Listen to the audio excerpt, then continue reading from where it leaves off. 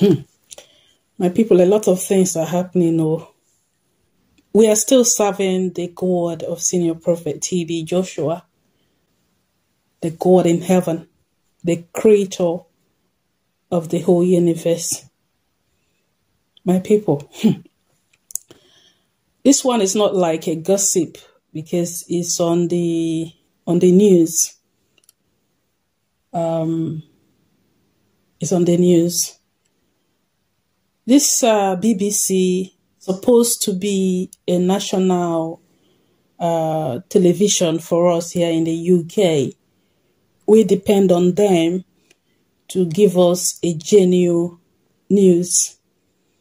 Just like people in Nigeria, they have this NTA, National Television Association or something like that. Don't quote me, I can't remember what it is, but it's their national television in Nigeria.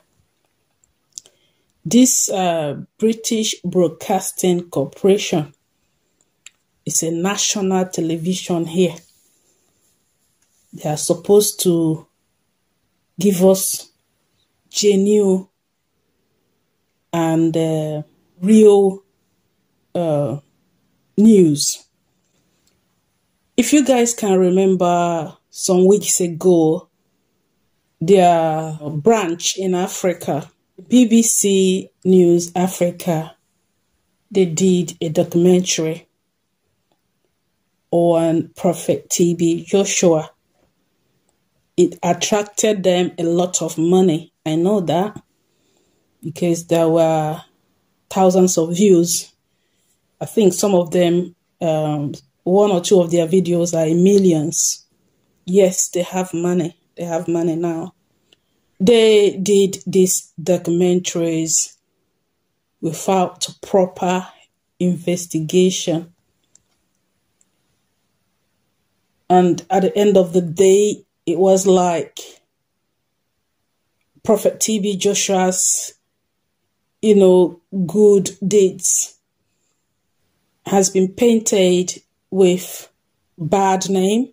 Today, I was just going through the news on my phone, and I saw that one of the BBC bosses has been sacked for racist abuse. She made racist comments on her social media, and because of that, she was sacked. The reason I said that BBC should be a national, kind of television that all of us here in the UK and even people outside the UK, we should trust their news. And whoever that works with them should be professional. But in this case, I don't see any professionalism in her. Those documentaries they did on Senior Prophet TB Joshua, I'm a little bit concerned about it. If such person can write all these comments against their fellow human beings, it means that they can equally do things to bring someone down. After her remarks on social media were exposed, she challenged those people who were against her with a bold post, inviting them, and I quote, "Come at me, my shoulders are broad." That's what this particular lady called Dawn Quiver.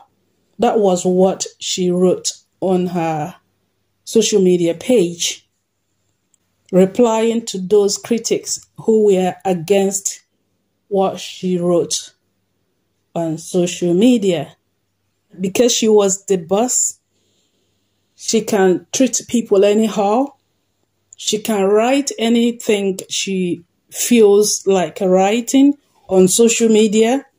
Unfortunately for her, they have sacked her